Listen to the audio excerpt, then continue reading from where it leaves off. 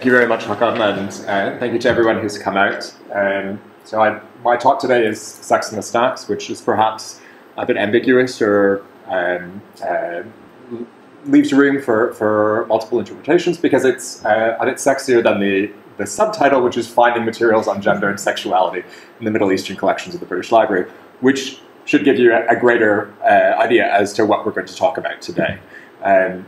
As Hakan has said, my specialty is more in historiography and sort of early 20th century publishing in Turkey and Central Asia, Soviet Central Asia.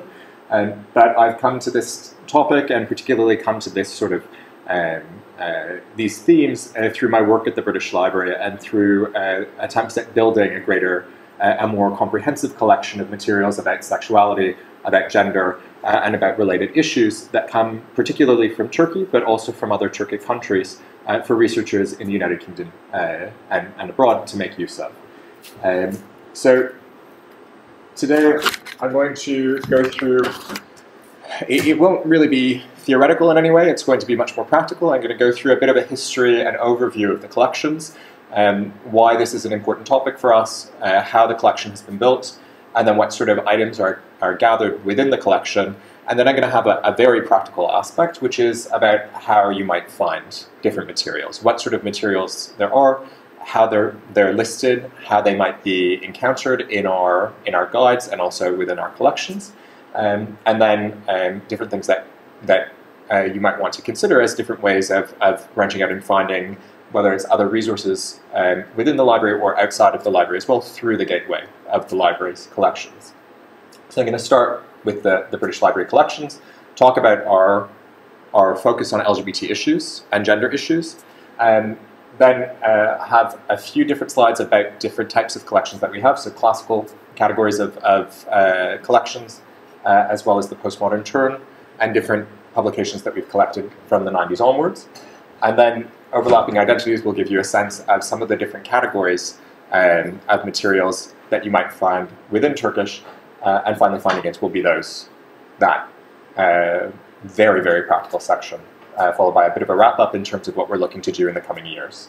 The focus will be on Turkish and Kurdish because that's my specialty. At the British Library we're divided by language, but my fellow curators for Arabic, Persian, Hebrew, and then other languages across the Asian and African spectrum have responsibility in a similar way for their collections and are building their collections in a similar fashion. So I've tried to give a few different examples of different trends in those collections, but I'd be very happy if your area of focus, if your area of interest is not in Turkish or Kurdish, to point you in the direction of the appropriate curator and to help you begin the conversation with them as to what sort of materials you might find in those collections as well.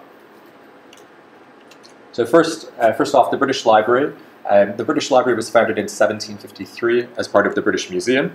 It was part of the British Museum and found a physical home there up until so it was part of the British Museum legally up until 1973 when an Act of Parliament came into force creating the British Library.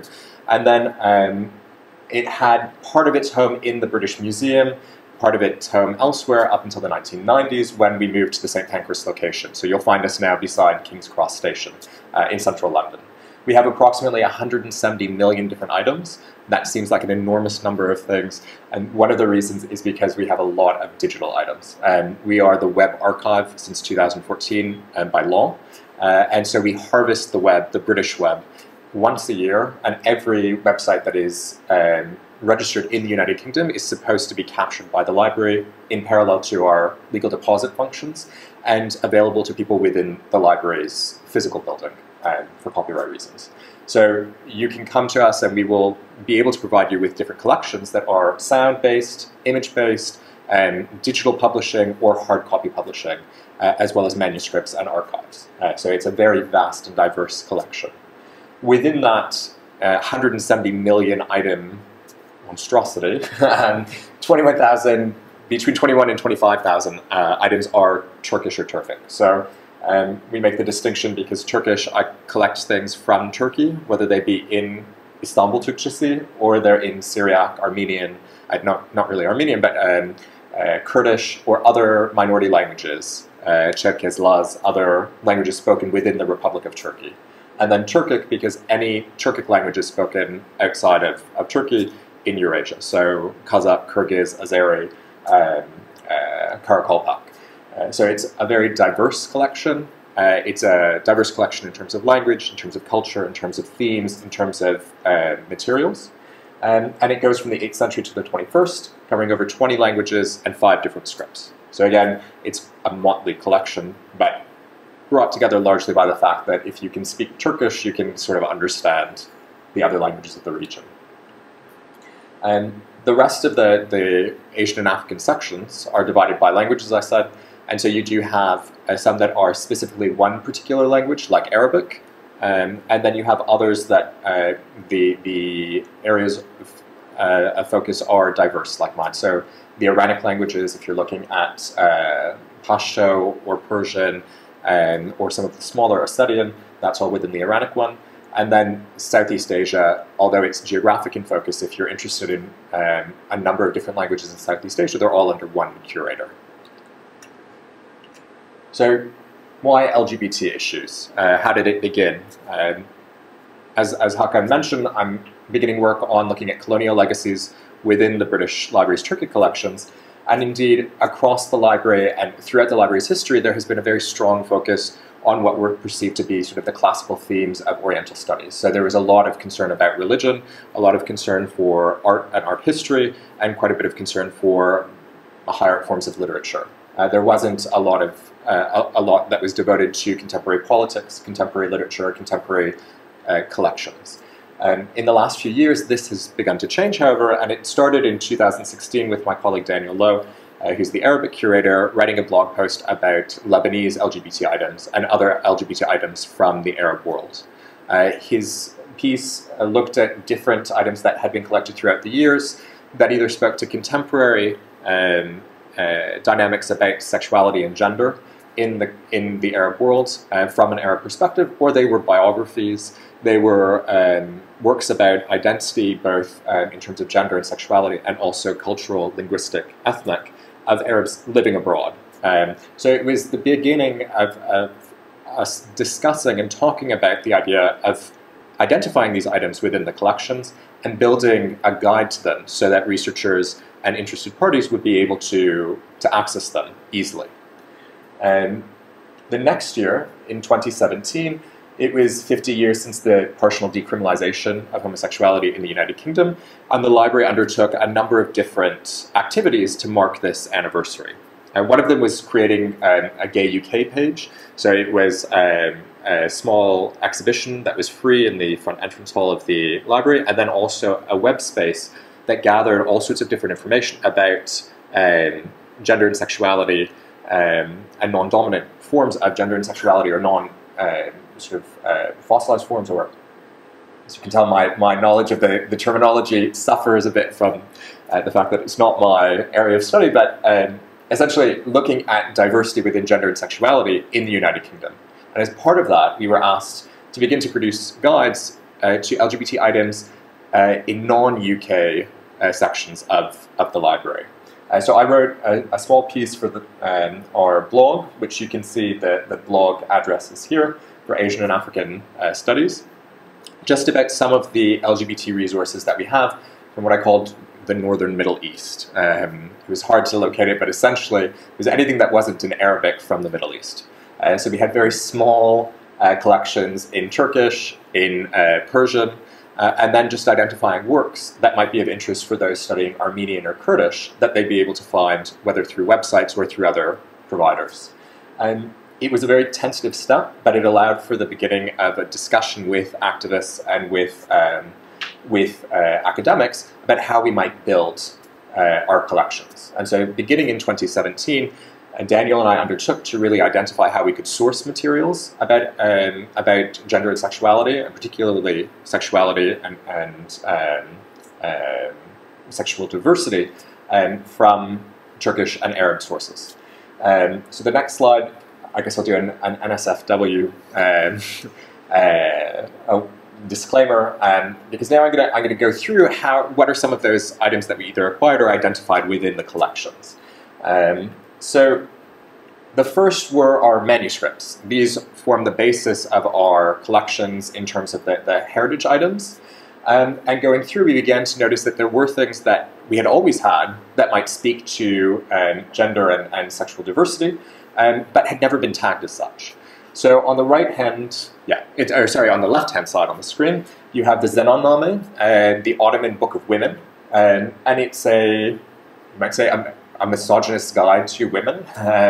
But at the time, it was perceived to be the guide to women for Ottomans who might be interested in what were women like in different parts of the world, what are different characteristics of these women, and what are the moral lessons that can be taken from them. It was featured in a blog post in 2016 and has gathered some interest in terms of an item of study. But it is one of those items that had always been in the collection, that we had realized was there, that had never really been pulled up as something that, rather than just looking at dress or looking at literature or looking at linguistics, we should also identify it as a separate item that should be tagged for researchers who are looking at gender and sexuality. The images on the right are from the Hamse-i Ata'i, so a collection of stories by Ata'i, a Turkish literati, a poet and author. They're this item is from the 18th century. And in addition to a number of historical works and works of geographic nature, you also have bawdy tales, is how one academic described them to me. Quite a lot of tales that talk about sexuality and sex acts. Here I have one image, it's fully illustrated, as you can see. One of heterosexual acts, another of homosexual acts. There are discussions of masturbation, of genitalia, so a lot of different material that might be of use to someone who is looking at how was gender, how was sex described in pre-modern Ottoman times, but it was never catalogued as such. So they were simply listed as being pornographic works, or pornographic images within this wonderful work of literature about history and geography. So we realized that there's quite a lot of work if we want to tag these items, if we want to make them available to researchers in order to allow people who might not be familiar with using these sorts of sources but have an interest in this topic to be able to access them and then figure out how they might incorporate them in their studies. And when it comes to the printed materials, it's a lot easier because the printed materials, for the most part, they've been cataloged. The publishers make it easier for you to really figure out exactly what the content is. And in the case of Turkey, there's sort of been a marked increase in the amount of material that's been produced over the last 30 years or so. So after the coup in 1980, there have been a few academics who have begun to sort of chronicle this time period when postmodern ideas about identity, postmodern ideas about society began to take force, and there was a greater focus on identity as a whole. So particularly you see a lot of stuff about women, their role in society, their identities coming forth. And from the 90s onward, you also start to see small amounts of publications about LGBT identities, LGBTQI identities. So I have here Lubunya, which is one about about queer identities from Turkey. We have a few other items that we started to notice within the collections that were about sexual diversity and gender diversity that we began to tag and put in the online catalog as such. But then particularly in the last 10 years or so, there's been almost like an explosion of publishing. It's been great for building a collection. And I've just put up here one particular publisher, Cell, because Cell has a queer tradition or queer thought series. So they've made it quite easy for anyone who's looking to look at contemporary dynamics of sexuality and gender in Turkey.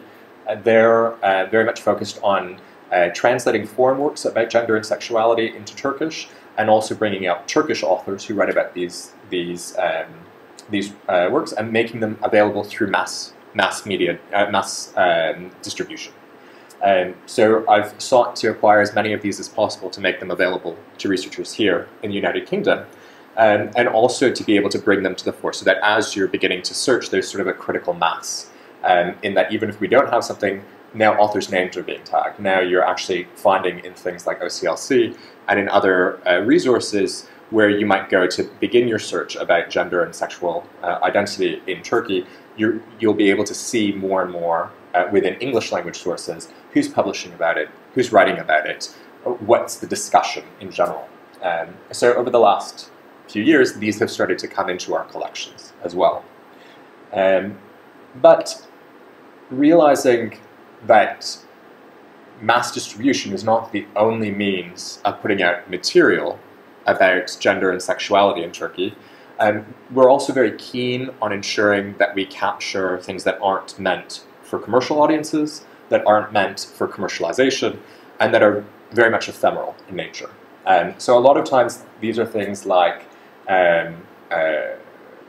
pamphlets that might be produced for conferences, pamphlets that are produced for Pride, that are produced for different events around Turkey, and that you just can't buy. Whether you're buying from a secondhand dealer or you're buying from so Pandora is kind of like Turkey's Amazon. That wasn't a plug. So in 2017, I went to Turkey. I went to Istanbul, Ankara, and the southeast, and was lucky enough to meet up with a number of different organizations who donated and began a process of sort of continual, periodic donation of the ephemera and the items that they publish to the British Library. So I have here on the bottom 3 publications particularly that look at things if you're interested in, for example, rights and the recognition or abrogation of rights of different genders or different sexualities within Turkey, freedom of expression for different sexualities and genders within Turkey, or even sort of so materials that are intended for allies, for schools, for official bodies, and how they might interact with these communities. So we've tried to collect as many of those as possible, recognizing that the political situation in Turkey might be such that these organizations are no longer able to offer them in as wide a format as before, and also that it's becoming more and more difficult for certain people to travel to Turkey to do research. So the idea is to create a node here of these sorts of ephemeral items, so that you don't have to be able to go there and not fear investigation or arrest or whatever else might await you if you are dealing with sensitive subjects. I've also tried to continually catalog and have guides for researchers about different websites that they might use, different items that might be of interest for them that are not within the library's collections, so that they can then access those easily, so that it's kind of, again, a bit of a node for dissemination of information. So things like Listag, Gele, and information about Queerfest, the LGBT film festival held in Istanbul every year. Those things don't reside in the library. We're looking at ways in which we can capture them and have them as part of the web archive. Slightly tricky because of copyright and the fact that by law we're allowed to collect British sites, but how we do that with non-British sites. But in general, it's building that sort of critical mass so that we can then allow for researchers to continue their work and enrich our collections in the future as well. I've also been quite keen on making sure that we can have items about trans communities in Turkey, both about their struggles and also the opportunities for expression, the opportunities for community building, because this is something that within our collections, there have been a lot of discussions about how you identify trans works, how you identify a real core group of different things that researchers, stakeholders, so not just researchers but the community itself, might be able to access and find easily. Working with Pembe Hayat, which is an organization that services the trans community from its headquarters in Ankara, we've been able to acquire quite a lot of material, and that's also sparked conversations going forward. So most recently with GIST, which I've forgotten the exact English translation of the name, but essentially a network for working with LGBT prisoners as well. So I think in general they work with prisoners, but then they also have a smaller network where they work with LGBTQI prisoners, dealing with the challenges they face during incarceration, the products that they produce, and the culture that they've developed within the prisons, in order to enrich those collections and really make that visible. So we know it's difficult going backwards to identify items as being trans, created by trans individuals or about trans situations, but going forward, making sure that those come in as trans items so that they're there and there's no question of is this or is this not. And finally, in terms of the types of materials we're collecting, we also recognize that, intersectionality is just as much an issue in Turkey as it is in the United Kingdom, in the United States, Canada, in any other country, that issues of ethnicity, language, gender, and sexuality all overlap. And to this end, I've tried to make sure that we can bring in as many Kurdish items as well that might relate to gender and sexuality. It's very difficult because the Kurdish publishing industry and just the general situation of publishing and distribution in Kurdish in Turkey is often under scrutiny, if not under sanction by the state. So in the last few years, so maybe like in the last 5 years, but ending last year or 2 years ago, there was an explosion of Kurdish publishing. The last year, there's been a real clampdown on it. We're still getting in as much material as possible, but again, trying to collect these things because they're seen as endangered items. So things that are very ephemeral in nature because the sheer fact that they're in a particular language, they deal with a particular community, makes them doubly vulnerable, being both LGBTQI items and Kurdish items.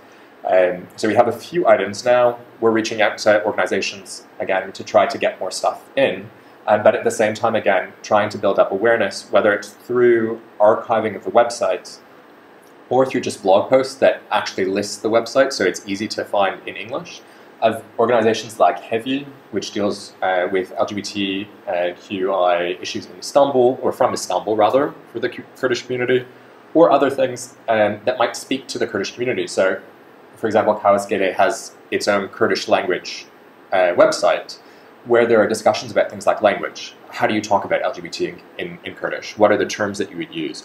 What are the things that you might borrow from Turkish or that might have to be invented anew because there's a different identity, there's a different situation and reality.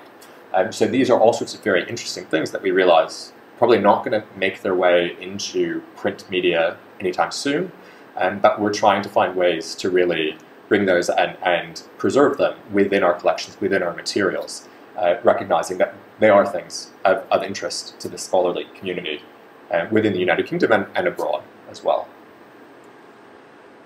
So having gone through a general overview of what we have and what we're hoping to acquire and what we're hoping to build, this is slightly drier perhaps, but this is the way that you might access it. So I'm generally going to follow the same path that I followed for the collection overview. I'm going to start with manuscripts, and then I'm going to go through printed materials and then some digital ones. So the first with the manuscripts, I've called it the final frontier because it's slightly counterintuitive, but although this is the core of what we were founded on, it is also the least cataloged and accessible part of our collection. Right now, I'm guessing that we have about 30 manuscripts cataloged online, out of probably about 4,000 texts. It's a nervous laugh that I'm making because it's slightly shameful for us that we have this great cultural heritage. It is not cultural heritage that relates to the United Kingdom, so it is cultural heritage that relates to communities outside of the UK and that we seek to make available to all people around the world as much as possible, and particularly to those who are from communities that descend from those who created these items. And we're looking at various different ways of trying to get the material online.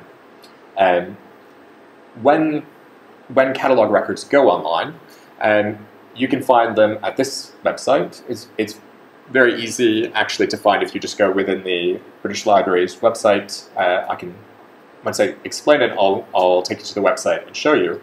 But essentially, this is our repository of manuscripts and archives. So we have one system, which we know as IAMS, for cataloging anything that's done by hand or woodblock. That seems a bit of a strange distinction, but it's essentially so that all of the East Asian material that we have that's done by woodblock prior to metal type printing is incorporated here. And that has a different set of parameters in terms of the information that's given from the printed materials, from books and monographs and periodicals that are produced in a modern printing process. And here, what you're going to do is look for your material by a number of different terms, and they're not always standardized.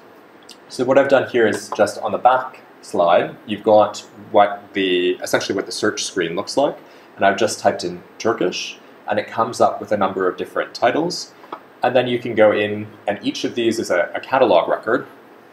So essentially you use a standard search term, a standard common noun or proper noun, and that produces a number of different hits by a Boolean function, and then you can click on the actual title of the work, and it will bring you to the full catalog record for the work. There's no standardized set of parameters that we have to fill in, so whatever the information that we have about the item is what goes into the catalog record. And that means it can sometimes be slightly frustrating. If you're looking for works particularly about sexuality or gender, you're probably not going to find anything by typing in sexuality or gender. It's a shame, but unfortunately that's sort of the stage that we're at right now. So here I've done Leyli Majnun, so a fairly well-known folktale or a literary piece from the Islamic world. This is an Azeri item. It doesn't necessarily deal with sexuality or gender, but at least it gives you a sense of what sort of material, what sort of information you're going to get on the website. So you'll be able to get titles. If you know the title of a particular work that you're looking for, it's pretty easy to find. You'll get creation dates, and you might get descriptions. So in the descriptions is where you might find that you're actually going to target something. You might find something that is more geared to what this topic you're looking for. Going to the actual website, so this is our website, bl.uk, and all it is going into catalogs and collections, and archives and manuscripts, and that's how you get to the search function for archives and manuscripts. The key here is that archives also include photographs. So if your study deals with visual imagery, this is where you'll want to come, because it's where you're going to find all of the photographic evidence, or all of the photographic items that you might want to use. And here, for example, so if I do Istanbul and come up with the search, and for some reason, there we go. So it comes up with 1600, about 1650 is the number of items that it comes up with. But then you can choose, and you can see here by your creation date, you can sort through by the material type and by any sort of tags. We're not very good with tags for subjects, but the tags will have things like places. So if you know that you want to do your research on Istanbul, on Vienna, on Stockholm, on Samarkand, it's pretty easy to narrow that material down, and then that hopefully should allow you a bit of an easier time in going through what you're looking for. But then again, so maps and plans and photographs and prints and drawings, this is probably one of the richest collections that we have, and it's often, at least for Middle Eastern topics, one of the most underused. So it's something that really we're hoping to have more research done on, so that we also know what's in our collection, so that we can then go back and sort of feed it back into the wider community in order to provide an idea as to what you might find when you're going through these types of materials. Now, as I said, only about 30 of 4,000 items actually have records here. Most of them, however, will be in various different print forms. So if you don't find what you're looking for on the website, you're going to have to go back to either a printed catalog or some of our internal documentation. So on the top left-hand and bottom right-hand corners, you see the catalogs printed by Charles Rio. If you've done manuscript research at the British Library and in its collections, you've probably used one of these. They are guides to our early manuscript collections. So they're published usually the late 19th century, so 1888 is the one for Turkish. I think earlier 1880 might be the one for Persian, and 1880 is about the time for Arabic. These are the bulks of the early collections that were acquired and then formed part of the British Museum's collections of Oriental manuscripts. They're very complete and they're very good descriptions generally of the items. They are from the 19th century, so the terminology is not necessarily going to match the terminology that we use today. And particularly if you're looking for things like gender, you're going to have to think backwards and think of what sort of words would have been used in the 19th century to describe this, and that's going to be the index that you'll use. Because we've acquired quite a lot since 1888, we also have other items that are what we would usually refer to as handless or acquisition slips. So the handless are a curator going around and basically saying, OR 7084 is this work, it has this many folios, purchased on this date. It's very basic information, but if you know the title of what you're looking for, it can help you to find it. Alternatively, what I have in the center here is an acquisition slip. So it's the information that was given when something was purchased. These I've digitized myself. It's sort of a homemade digitization using a scanner, but they are accessible, and if you are interested in going through some of them to find things, it's not searchable, but you can essentially go through hundreds of pages to see what we have. I'm more than happy to release that information to you and to allow you access to the digitized files.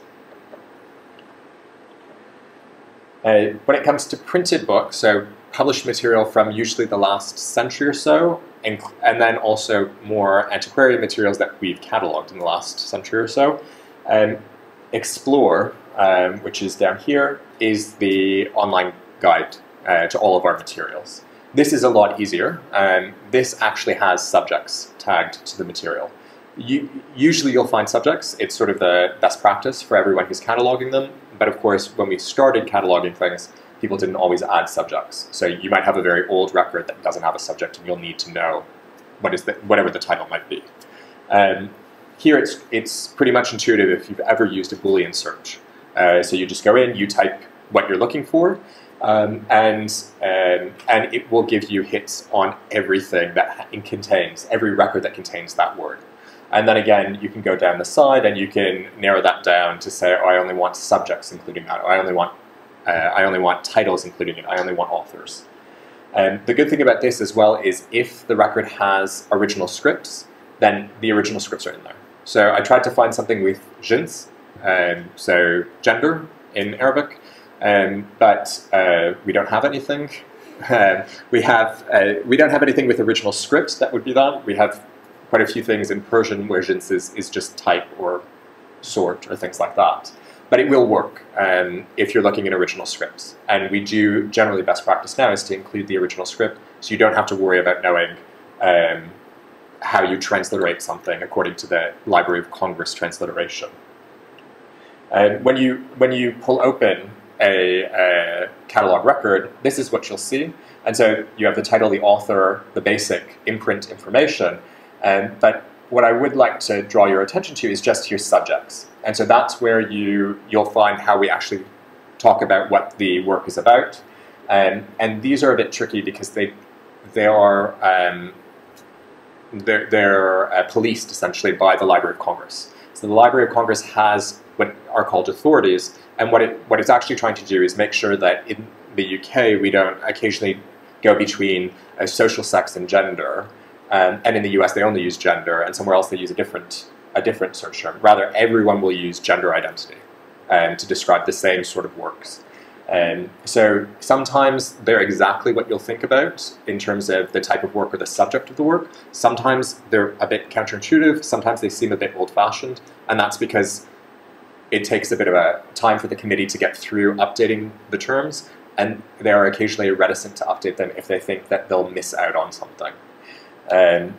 If you want to really figure out what is the exact term I should search for, you can do that by going to the authorities.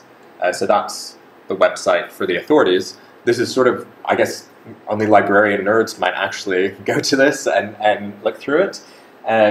But it is helpful sometimes because, for example, LGBT doesn't really come up in the authorities. So if you're looking for LGBT, you won't necessarily pull up all of the material that you're looking for. They, at LOC, refine it down to items about gay men, lesbians, bisexuals, transgender, intersex. I don't think there's queer, there's sort of queer theory, but I don't think that there's queer people as a title. So sometimes it's quite good to go through and just do a preliminary search to see what are the terms that I want to use, and then to come back to the catalog so that you know that you're going to hit all of the things that might be of interest. And it doesn't happen with a lot of terms, but particularly ones that are more that are much more contemporary in terms of titles of subjects that you might have seen sort of a great increase in the amount of material published in the last 20 years because the terminology changes much more frequently. And that's when you'll start to see that actually the terminology, the subjects are a bit more fragmentary because a core consensus on what everyone's going to call it hasn't really been formed yet. And finally, what I'd just like to point out is that we at the library, so not finally for the finding ends, we at the library hold what's called Ethos, which is the electronic thesis online service, I think. So it's basically a repository of all doctoral theses approved in the United Kingdom or delivered in the United Kingdom. These are generally uploaded within a year after acceptance by the university, and you can search by subject. So it's quite a good way to find if someone else has done research on this before. Some of the universities in the US will actually upload way back to even the 50s. They'll digitize some of their theses and upload them to the service. So it's quite a good way to find if there's something that someone hasn't published at a university you're not able to go to, not able to access for whatever reason. And it's free and it's available through the British Library. I think some you might be able to access off-site, others you have to be on-site to access. So cognizant of time, I can certainly talk. But just in terms of further development, we're looking to continue to build the Turkish collections. We're looking to build our LGBT collections and build them into library-wide initiatives. So we're hoping to use this as we look at collections to look at different ways of actually using this to mirror when we do acquisitions in other languages. We're looking to engage with communities and with activists as well, and to leverage that for larger digital projects. And so that's sort of a bit of a plug as well, in that this is an ongoing thing. If you are interested in working with us in trying to build a particular aspect of the collections, please do get in touch.